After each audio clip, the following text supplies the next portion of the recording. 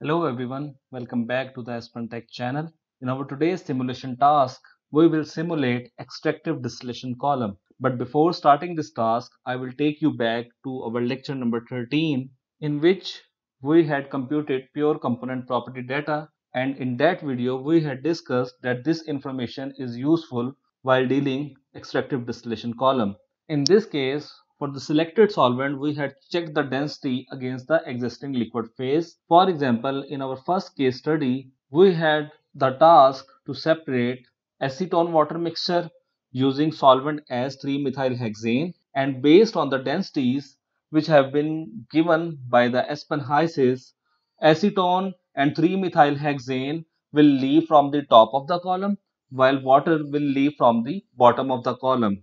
Pure water will be obtained from the first column, which we will call it as extractive column, while acetone and 3-methylhexane will go to the second column, which we labeled as solvent recovery column, if you remember in our this video. So if you haven't watched the video, please do watch lecture number 13 before starting the lecture number 23. So we will go to Aspen HYSYS and we will first add components and add the property package. So we will add these three components: acetone, water, 3-M-hexane, 3-methyl hexane, and in property package we will select PRSV, and we have discussed the property package selection scheme in lecture number 5 as well. So going to simulation, first thing we need to do is to add two streams over here, which we will call it as a feed stream and a solvent stream. Now what is the information given to us? A feed mixture consisting of 58% acetone and 58% water is fed to the extractive distillation column at 25 degrees centigrade and 1 bar at a flow rate of 100 kg per hour. So we will first enter these values in stream number 1, which we will label as feed. So in 1 feed, 25 degrees centigrade, 1 bar, 100 kg per hour, mass fraction 0.5 and 0.54, both water and acetone. It's converged as shown by the green bar. Now regarding the solvent, a solvent consisting of 1 mole percent 3-methylhexane is fed to the extractive distillation column at 30 degrees centigrade 1 bar at a flow rate of 150 kg per hour. So we will click on 2 and we will label it as solvent stream, 30 degrees centigrade 1 bar, 150 kg per hour, mole composition as 1,4,3-methylhexane, and this has converged as well. Now we will have to add an extractive distillation column in which this feed and solvent will be fed and which is placed over here as liquid extractor. So we will click it and we will place over here. And first task, as you know, is to do the connections: feed, top stage inlet, bottom stage inlet solvent. We will label it as extractor, and overhead light liquid we will label it as top product, and bottom obviously it's water, as we have discussed in our lecture number 13 that water will be obtained from the bottom of this column and this will be a pure water. Now we have to check what is the information given to us about the number of stages. Pure water is obtained from the tower. This column has 10 stages with condenser and reboiler pressures as 1 bar. So the number of stages are 10. Click next. In condenser, which is the top stage, 1 bar, bottom stage 1 bar, click next, and obviously it's top stage and bottom stage pressures. So simply click run after entering the values and you see this has converged successfully. So going to worksheet, and in composition, as you see, the water, its mole fraction is 1. It means that this stream is purely water stream, and the remaining stream, which contains mainly 3-methylhexane because it's solvent stream, acetone which is separated from this feed stream, and very small quantity of water.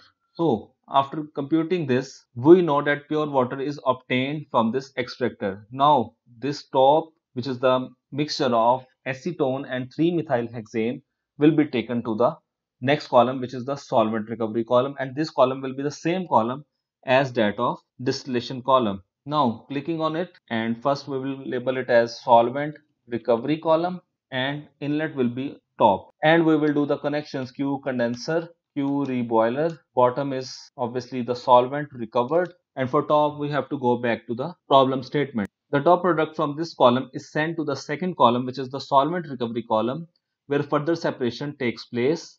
99 mole percent pure acetone is obtained from top, which is in vapor state, and solvent is recovered from the bottom. This column has 50 stages with feed entering at 25th stage.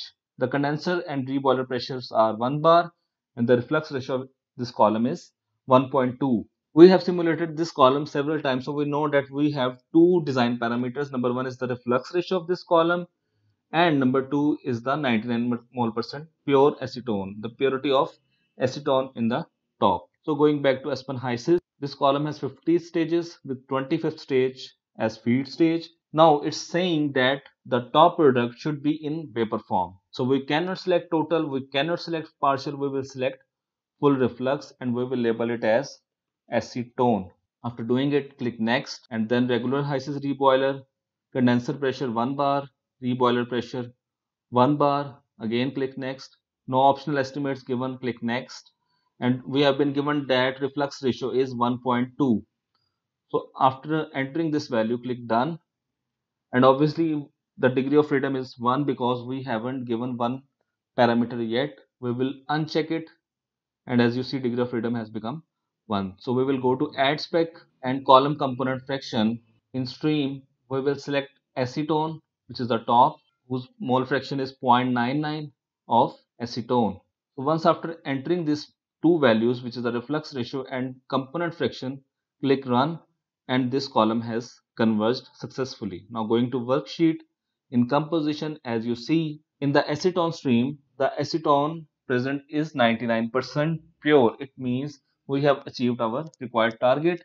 And in recovered solvent, it's 73.68% solvent, while 26.32% acetone, as depicted in the normal process, that 100% solvent is obviously recovered, but it contains some acetone as well. So our next task is to recycle back this solvent so that it can be reutilized.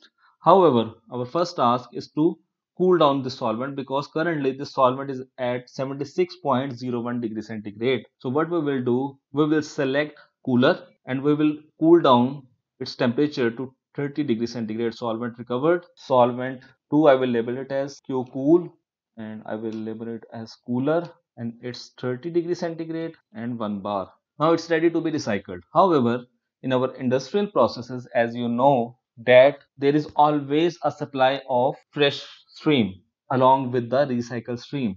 So we have to also show it over here as well. So what I will do, simply remove the connections of solvent from here, and what I will do, I will use a mixer over here, and in this mixer I will add solvent and the fresh stream, which is the fresh solvent, and I will label it as the total solvent, which is a mixture of the solvent and the fresh stream. We have defined the solvent, and the fresh stream is 25 degrees centigrade, 1 bar, and I will currently say it as 0 kg per hour. And in composition, obviously it will be 3-methylhexane on mole basis. So it has converged successfully and the total solvent is placed over here. Now in bottom stage inlet, I will add total solvent and will run it, and as you see, this column has converged successfully as well as this column has converged successfully. So now I will do the recycling process. This recycle tool is placed over here and you can also search it as well. So click it over here, place it, click on recycle. Obviously what you want to recycle, you want to recycle solvent 2. Click it over here, place it, and which stream you want to connect, you want to connect it with solvent. So after 3 iterations, this has converged successfully. You can see this is the iteration number 3 at which it has converged. So if you can go to this bar, you can see the values as well. So that's how you simulate a extractive distillation column in Aspen HYSYS. You can obviously re-modify this structure as well by clicking on auto position all. It's up to you obviously to make it look more attractive. Similarly, if you want to check the effect of fresh stream, you can even increase its amount as well, that after 1 kg per hour the recycle has been converged after one iteration, and similarly you can vary the amounts as well. Similarly, feed amount and the fresh amount to check the effects on purities as well. So that's all from my side for today's simulation. Please do watch the video, like the video, share with others, and subscribe the channel Aspen Tech. Till then, it's goodbye. Stay tuned.